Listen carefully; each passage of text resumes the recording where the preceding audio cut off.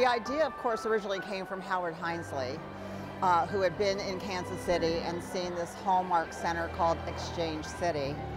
And he kept approaching Dad, who was very busy in the community at the time as well as at Florida Progress.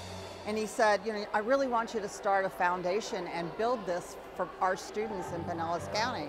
We can do a lot of talking in the classroom and a lot of instruction, but we're attempting to make as close to real life running a business as we can with Enterprise Village. After several requests, he finally said, okay.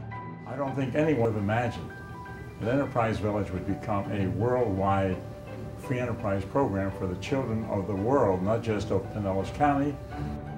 For Enterprise Village, we went around as a kind of a dog and pony show with the superintendent, and we talked to people with this mock-up of Enterprise Village, and we raised $1.1 million. He went and got Barnett Bank or Morton Plant Hospital or Florida Power so that these businesses were familiar with these fifth graders when they became adults in this community.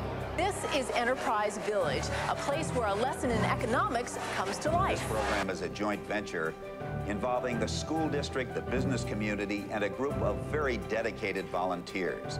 The beneficiaries are the children. He once said that the reality was by far better than the dream. You've heard me say, tell me I forget, show me I may remember, but involve me, I understand. Gus has had a vision of how to bring people to a level they never thought they could achieve. And that's what always inspired me with his ability to see things that most of us don't see.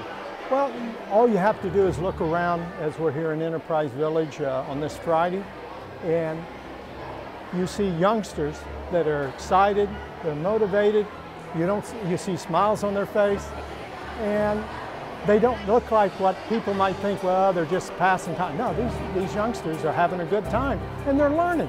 Enterprise Village has been such a legend in our community. I think if you talk to any adult in this community, because it's been around, we're celebrating its 30th year, they'll tell you the one thing they remember about Pinellas County School is Enterprise Village and what they were and how they served during that day at Enterprise Village.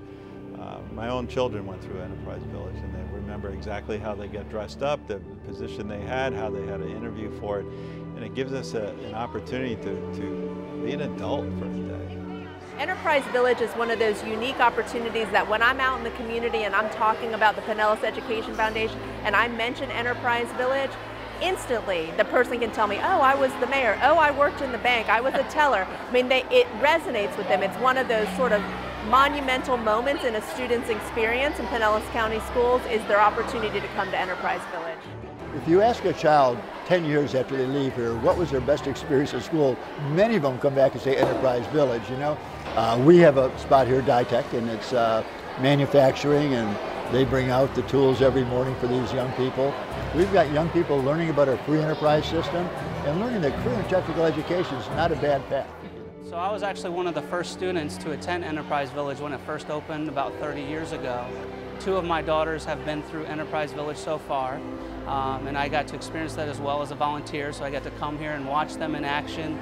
It was nice to hear that my kids chose to be the managers of Better Business Bureau, which is a company that I now work for, and we're able to be a sponsor of Enterprise Village and help support what the organization is doing.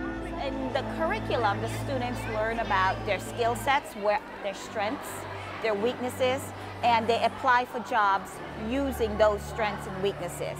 It is an experience like none other, and it also teaches us about hands-on learning, application. You can do anything you want in the classroom through textbooks, but when you go into an environment where it's actually a community village, it's so meaningful to students, and they remember that forever. But at the end of the day, the most important thing is the impact that we're having on students. The Education Foundation is all about bringing equitable, innovative solutions to Pinellas County schools. One doesn't realize exactly when one starts something, how it's going to go, but I've often said nobody accomplishes anything alone, not one person. It needs people working together, a team, a village, an enterprise village.